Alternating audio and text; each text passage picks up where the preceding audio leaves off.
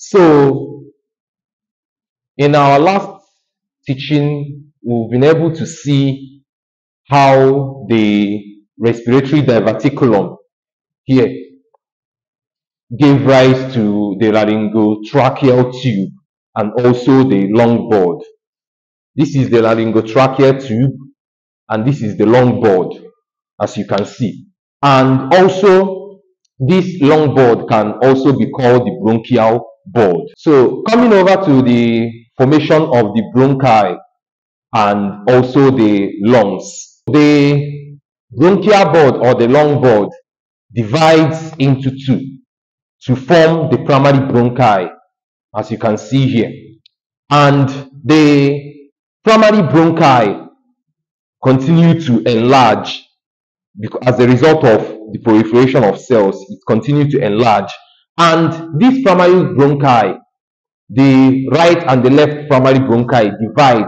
The right primary bronchi, as you can see here, divides into 3 secondary bronchi, and the left one divides into 2 secondary bronchi. So that is to say that the primary bronchi divides into the secondary bronchi, and the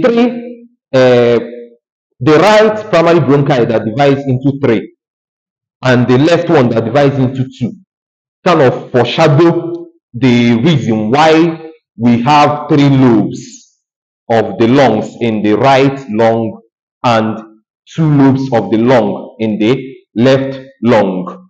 And this secondary bronchi can also be called the lobar bronchi, and that's why we have 3 lobes in the right lung and also 2 lobes in the left lung. Then, as this is happening, the secondary bronchi further divides. It keeps growing and further divides. It keeps expanding. It divides into tertiary bronchi. So you can see both the right and the left secondary bronchi keep dividing to form the tertiary bronchi. And the tertiary bronchi can also be called the segmental bronchi. So this is the tertiary bronchi. So the tertiary bronchi continually divides, and before birth, the tertiary bronchi must have divided into about 17 times. So they divide to give rise to about 17 generations of the tertiary bronchi, and after birth, about 6 more were formed, or about 6 divisions happened after birth. And also, this whole division was initiated by the interaction between the endodome of the lung board and also the surrounding splanchnic mesodome. So that was what initiated these further divisions. And also, the signal for this division was caused by the fibroblast growth factor. So that was what initiated the signal for this division. Then, as of now, the tertiary bronchi have been formed, and we've been able to see that the tertiary bronchi can also be called the segmental bronchi. And as this is happening, you can see that the lungs is expanding, and as it is expanding, it is growing into the pericardio-peritoneal canal. This is the canal that both of them surrounds the foreguts. So it is growing into the peritoneal canal, and the pericardio-peritoneal canal, which is the canal where the lungs lie, keep expanding to accommodate the expanding lungs, as you can see here.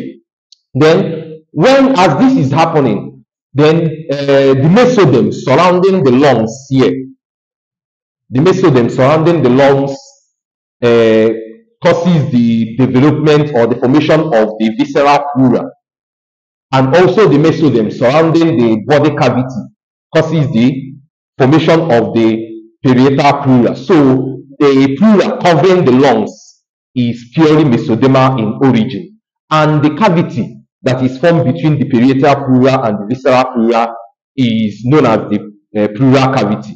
And you know what the pleura does? The pleura helps the lungs to run smoothly. During inspiration and expiration, it helps the lungs to move smoothly in the space where it lies, so that to reduce surface tension or pressure there in the chest. So as of here now, you can see that what we have here, there are further divisions in the tertiary bronchi, as you can see here.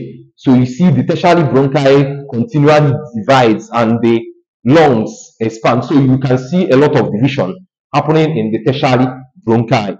And that is it for what happened in the development or the formation of the primary, secondary, tertiary bronchi. Then, having seen that, let's go over to what happened in the maturation of the lungs. So, having seen what happened in the formation of the primary, secondary, and tertiary bronchi, and having seen that the tertiary bronchi continually divide to form more tertiary bronchi, now let's look at the maturation of the lungs. The maturation of the lungs is in 4 stages. We have the pseudoglandular stage, we have the canalicular stage, we have the terminal sac stage, and we have the alveolar stage, or you can say alveolar period, whichever one. So, coming to the pseudoglandular stage, you've been able to see that here, that the tertiary bronchi have been formed into different generation of tertiary bronchi, like I told us. Now, these tertiary bronchi are very tiny. They are very tiny, but then they further divide to form the terminal bronchi. So you can see here now, these ones, your naked eye cannot see them. So the tertiary bronchi further divides to form about 2 to 3 or 2 or more terminal bronchi that your naked eye may not even be able to see, and they are very tiny, and that's why, because they are very, very tiny, they are not covered by any cartilage, and that's why they are called the bronchioles. So these terminal bronchi have been formed in the pseudoglandular stage, and this happened at the 5th week to the 16th week. So the 5th to 16th week is the stage where the tertiary bronchi further divides into 2 to 3 terminal bronchiole, as you can see here. And this terminal bronchiole, you can see the cells are cuboidal in shape.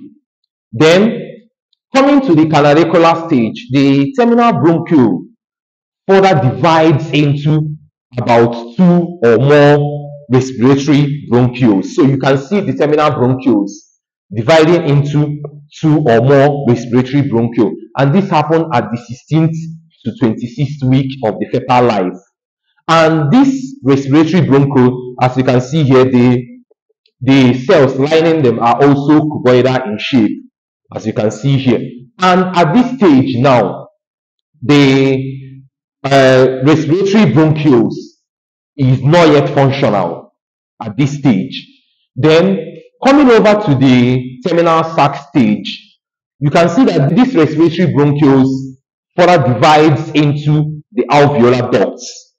So each of these respiratory bronchioles, each of it further divides into the alveolar ducts. So coming over to the terminal sac stage or period, this begins from week 26 down till birth. So this period is where terminal sacs begin to form. You know that the respiratory bronchi further divides into alveolar ducts. Now this alveolar ducts becomes the cells here. You can see these cuboidal cells becomes flattened to form the terminal sacs or the primitive alveoli. And at that stage, the capillaries have been formed and they are surrounding the terminal sac, but then they have no contact with the terminal sac. So you can see here, the capillaries have been formed, and you can also see the primitive alveoli. You can also see the cells, the cuboidal cells kind of becoming squamous to form primitive alveoli. Then we have the final period, which is the alveolar period. This period begins from the 8th month. So it begins from 8 months till childhood. That is to say that the maturation of the alveoli from the primitive alveoli begins at 8 months, and even till birth, when the fetus have been given birth, maturation is still happening till childhood. So those primitive alveoli that we have formed from the alveolar duct, those primitive alveoli, you can see that the cells become flattened. So those alveoli become mature. And at this stage now, you can see that they now have a close contact with the capillaries. So you can see these flattened cells. These flattened cells are the alveoli. And you can see that they come to lie or have a close contact with the capillaries, the blood capillaries. And it is this contact with the capillaries that initiated the blood air barrier. The blood air barrier. So that is it. Then this is what happened in the maturation of the lungs. And this maturation continue even till childhood. Then when the alveoli were formed, the type of cells here is known as type 1 alveolar cells. So these are the type of cells here. The squamous cells are the type 1 alveolar cells. Then another type of cells were formed in the alveoli, and these are known as type 2 alveolar cells. And these type 2 alveolar cells are responsible for the production of surfactants. Surfactants are fluid. When the lungs are formed, this fluid that are formed by the type 2 alveolar cells, they fill the lungs. But during birth, this fluid either they are expelled or they become absorbed. Many of them are expelled and some of them become absorbed. Then, but it is not absorbed in entirety. Some of them come to surround the alveoli. Some of this fluid surround the alveoli. And these surfactants, they are very rich in phospholipid. And as they are surrounding the alveoli, they help to reduce the surface tension or the pressure that is caused by air when during expiration. They help to reduce the pressure caused by air during expiration so that the alveoli will not collapse. And that is it. But in a situation where this fluid have not been formed or is not formed, this will lead to the death of a premature child. You know that the maturation of the alveoli and subsequently the formation of the surfactants is not just something that begins and ends in the fetal life. They continue to childhood. So, but in a situation where there is a premature birth, you notice that because the alveoli have not been fully matured, the surfactant may not be produced, and this will lead to the death of the premature child because of the collapsing of the alveoli, because of lack of surfactant. So that is what happened in the maturation of the lungs.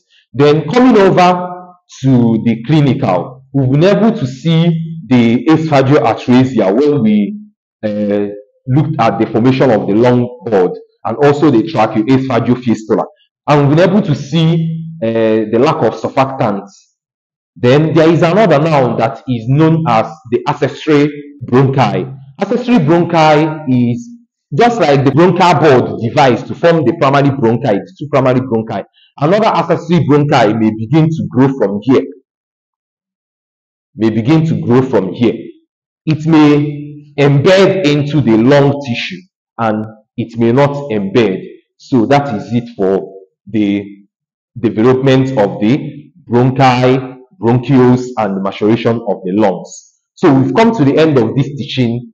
I'll encourage you to subscribe to my YouTube channel, Learn with Chisom Great. Like this video, share this video to your friends, and comment on this video. Thank you very much.